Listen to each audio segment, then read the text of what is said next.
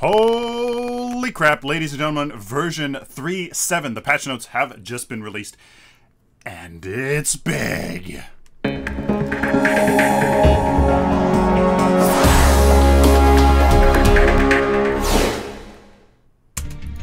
Holy smokes, guys, I am Sylphin. These changes are nuts, and let's just go into them.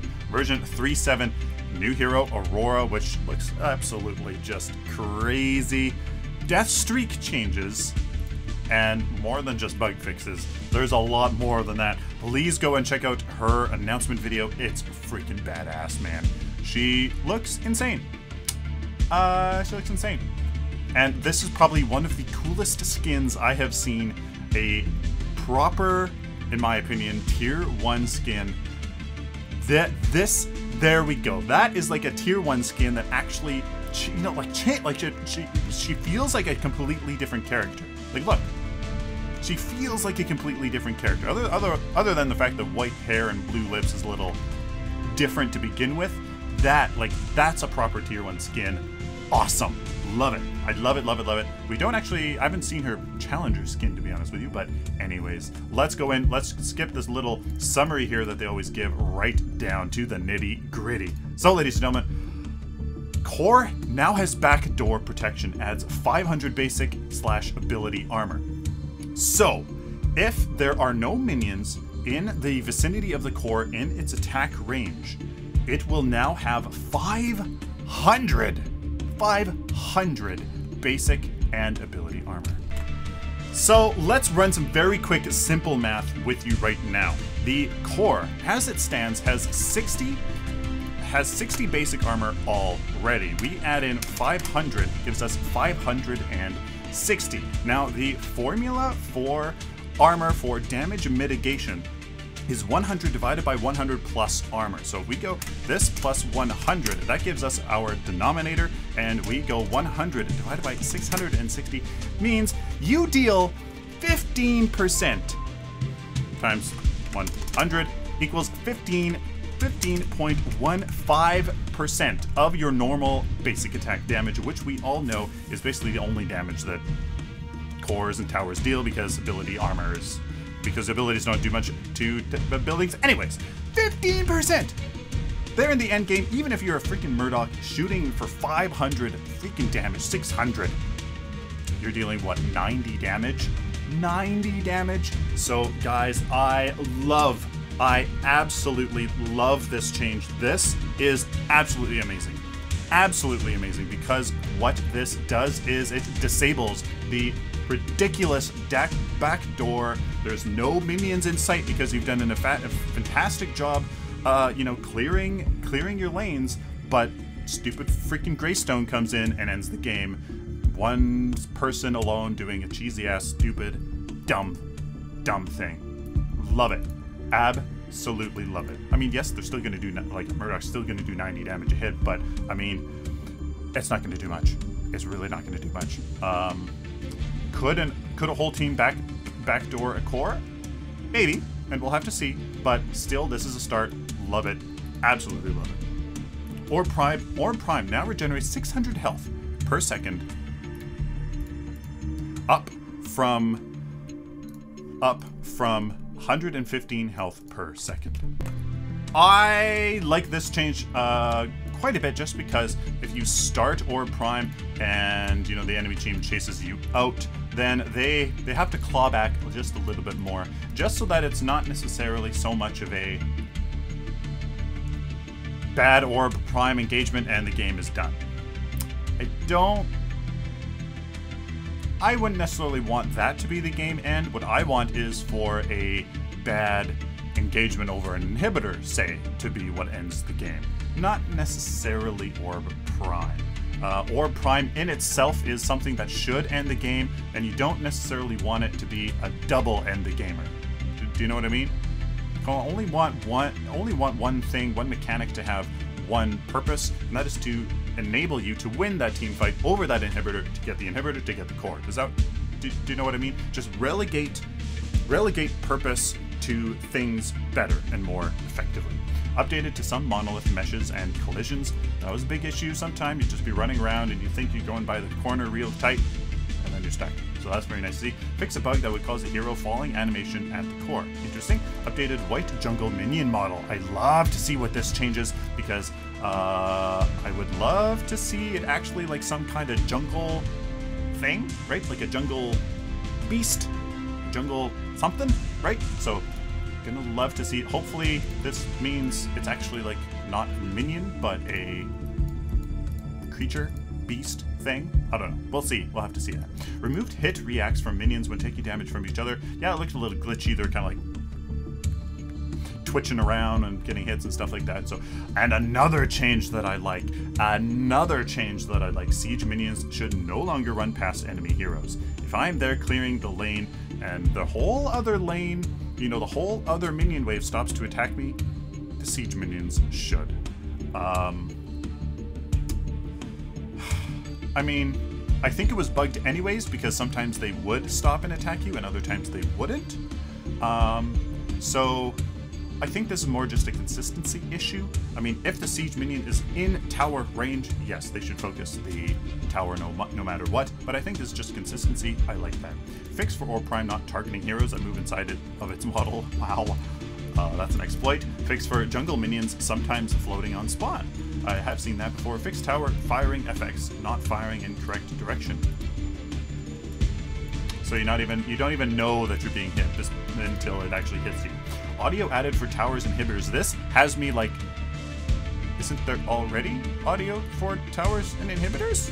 New audio maybe? I don't know.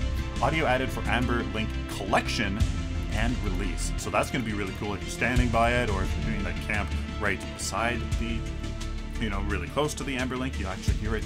Nice quality of life. Not necessarily quality of life, but just the game. It's supposed to, yeah, like it. This is actually fairly big. I don't play AI, but it is certainly nice. Well, I do when my son is playing around and he's totally happy, so I'm like, hey, fine, I'll try out this new hero. It's nice because, oh boy, are they absolutely terrible. Updates to bot strategy, enemy selection, positioning, ability usage, and recalling behavior. Finally. So they would recall in the most stupid times. They would use stupid abilities, and you're like, why? You totally did not mean to do that. Positioning. Oh, they're just dumb. Enemy selection, it was just the same damn team the whole time, and their strategy just sucks. This is big. Bots will now place and destroy wards. Oh my goodness, and bots can now better target Iggy-struck turrets and Bellica's drones. So, I mean, that's nice. Just when you're trying to test things, you get a little bit more of a realistic scenario, which, because I was like, I'm not even going to bother putting down wards, because A, they don't use them, and B, I know where they are because they just pick a lane and they forever push it. They never rotate, so I very much like that. Card packs, you guys can read the weekly card pack, but reduced Scout Shadow War duration to 90 seconds from 180 seconds and cooldown to 60 seconds from 120 seconds. This is going to affect the game much more than you maybe realize. What this disables is that shadow, that quick get of a Shadow Ward put in the enemy jungle or enemy, well, enemy jungle was really the only place it used, and then going back to base, getting what your proper starting fit thing and going out, that early Shadow Ward very right at the first minute of the game, that eliminates this pretty much. And the cooldown and duration affects so much. Now, an issue with today is that the team fight meta is almost too team fight. It's almost too much. Rotating and trying to get key split pushing is too hard because people have too many wards that last for too long, and just they don't necessarily see too much, but they're just there, and there's too many. And split pushing needs to be incentivized some way in order to get us away from this team deathmatch, which I think is a good thing.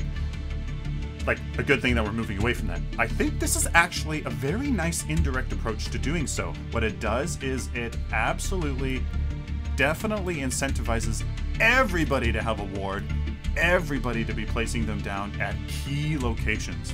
The mid laner has to put them down by the buffs. The jungle the jungler needs to ward off the enemy main jungle and their main jungle, and then the two offlaners can get those 2 points into Or Prime and into the Raptors, and then that gives everybody, besides, well, that gives the Ranger and the carry and the tank and the support 2 extra wards for kind of, you know, flexible wards to place in different areas. And of course, everybody, I mean, that's not a hard, fast rule, but that's my recommendation for sure. I love it. This is going to impact the game more than you realize, and I hope that it does. Card power rule. Both kill streaks and death streaks now apply to assists as well. I'm going to say something that you guys will probably shake your head at, and I'll feel bad for saying it, and it's embarrassing, but I don't care. I'm going to be honest with you. I did not know that kill streaks and death streaks were a thing. Yep, I did not know that this existed. I'm happy that it's increasing, though. I'm happy that it increases, though. So, death streaks updated from 20 on your first death. You get 20 less XP. 20 second death is additive on top of this 20. So now we're at 45 CP, etc., etc. Now to when you first die, your second death gets nothing. Second death, there's no less CP, but your third death is 100 CP. Fourth death is, wait. Yeah, nope, I'm right. Fourth death is 225 less CP.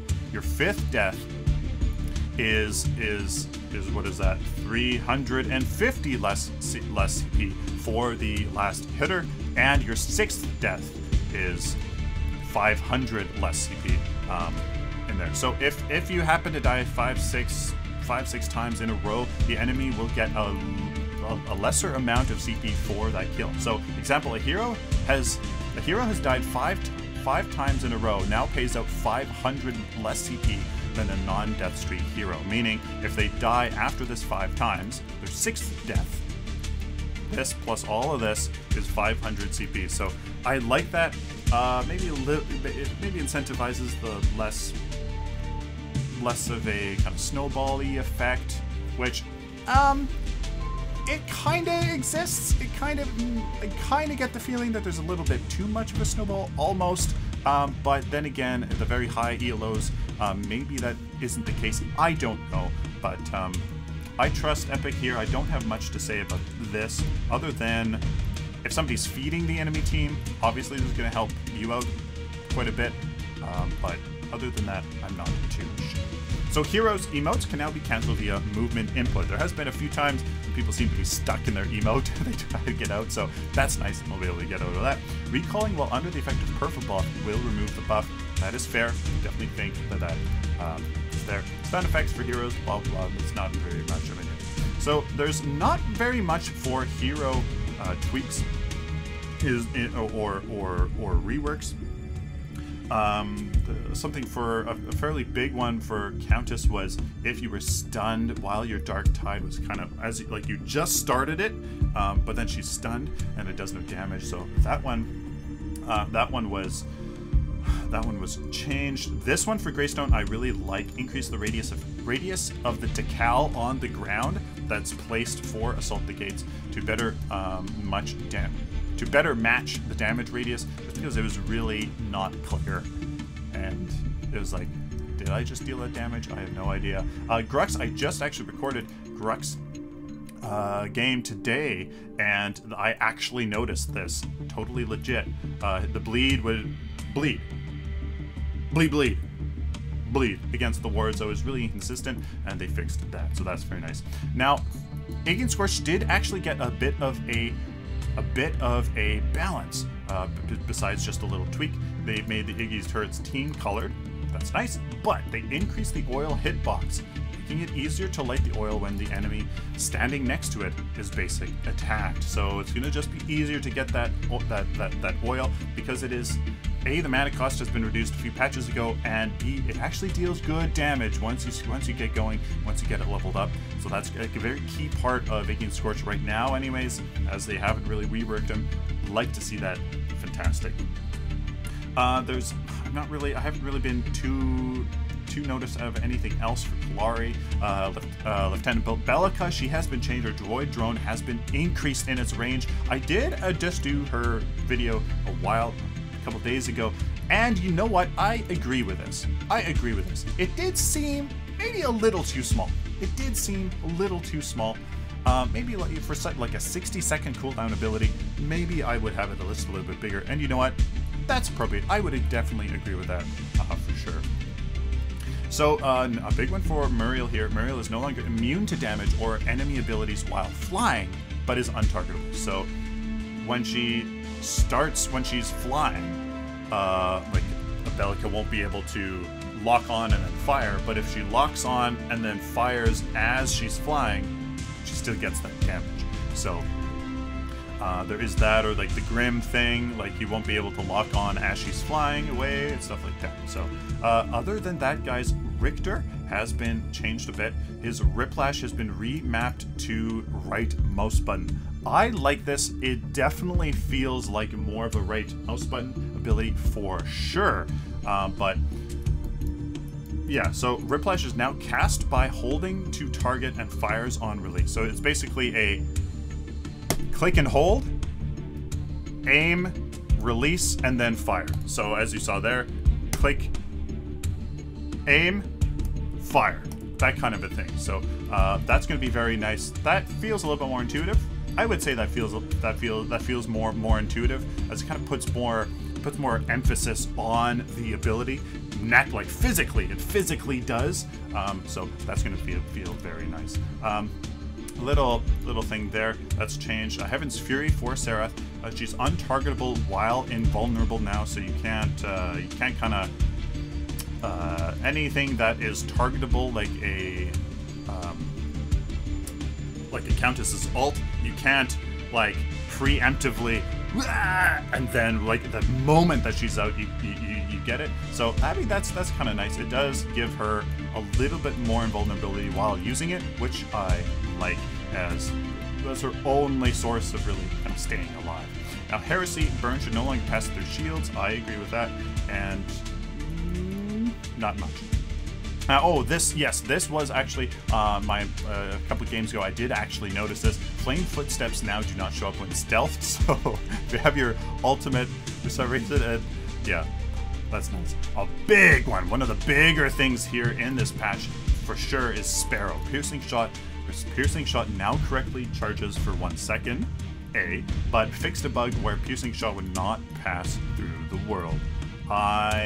People were kind of correcting me that it did not pass through the world, and I was like, it should, and I'm just gonna say it, and good. So now it is past. That would have affected my video. There was a few times where I definitely could have made something happen, but did not.